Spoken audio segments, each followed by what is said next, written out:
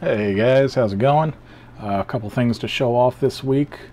Some of the things that I am working on aren't ready to show yet. They're actually still pretty broken in state. But I do want to show off the toggle options that I have so far that allow you to not only toggle buttons as you would expect, but toggle sticks, axes. So I have a Xbox One controller plugged in, and I'm routing that to a 360 here. So we're going to go up and pull up the properties on this. And I also have a couple mappings already done. They're all still going to the same axis, but they're all adding a toggle in there. So button 1's going to button 1, etc. So what I'm going to do here, I'll show off the button, of course, first. A, which is corresponds to button 1 here. So just turning that, hitting that, every time you hit it, it'll either turn it on or turn it off.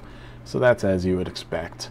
But the cool thing is also having the ability to toggle an axis. So what will happen here is it'll act normally until I go beyond a certain extent, and then if I go like up to here, say, and I release it back to the center, it stays. It'll stay all the way up. So actually, I can't do a picture-in-picture here. So you know, I take my finger off of it, and the axis still shows up in the top there. And that's useful, like if you have open world games, MMOs, stuff like that, that don't have a walk toggle or a run toggle where you can just, you know, not have to hold a button to walk. This will, you know, be able to do that for you. And what you do to release it is you just push the stick up again, and then it's free again. You can release it. So, yeah, you push it up to the edge, release the stick, it'll lock. Do it again, it'll unlock. And it works for left and right too.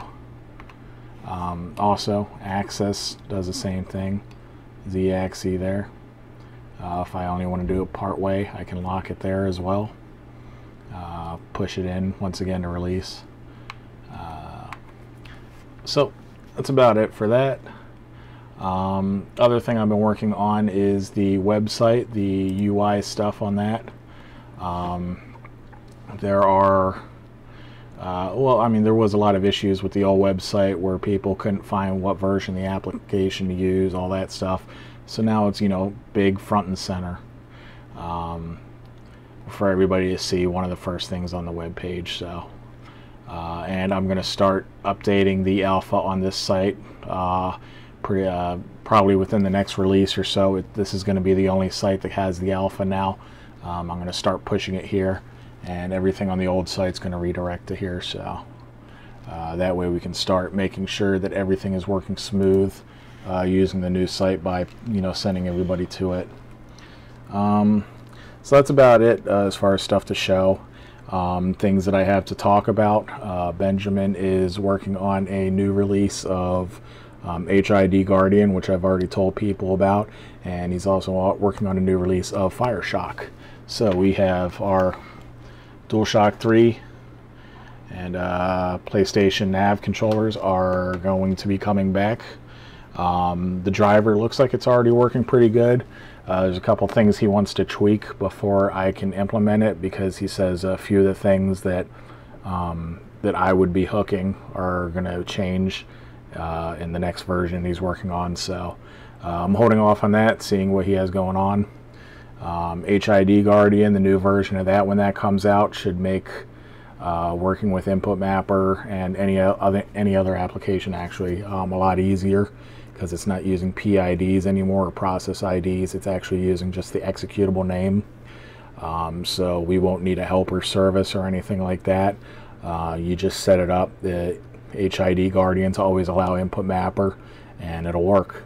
We'll probably still make an installer to make it easy for people that aren't comfortable using the command line tools to install it. So yeah, that's what's going on. I got a couple other projects I'm working on this week, so it might be a slow week. We'll see how much time I have to throw into this. My goal, of course, other than continuing to keep an eye on what Benjamin has going on as far as those two things, my goal is to get the mapping really squared away. It's feeling pretty good so far. The features that I have in there are already in. What I need to do now is to implement the axes tuning for doing axis-to-axis mapping, and that might be a little complicated. I do have a lot of stuff already done for that in previous versions of InputMapper that I can just copy and paste and bring over, but I do want to add a lot of stuff to it. I spoke before about making multiple formulas for curves and all that stuff. I want to do like power gain, power loss, quadratic. I forgot so there's a couple other formulas I want to use and allow people to switch between them for different curve profiles. So all that stuff is stuff that I want to work on this week and get that out, because I think that's some pretty cool stuff. Also, things that I am currently actively working on is the virtual keyboard, mapping a device to a keyboard and or mouse. That's an important one because that's what a lot of people always came to InputMapper for, is that ability. So until I get that back in, InputMapper isn't very useful to a lot of people. So I want to hurry up and do that so people can start using InputMapper full time and actually do a lot of the debugging for me. So that's about it, guys. Have a good one.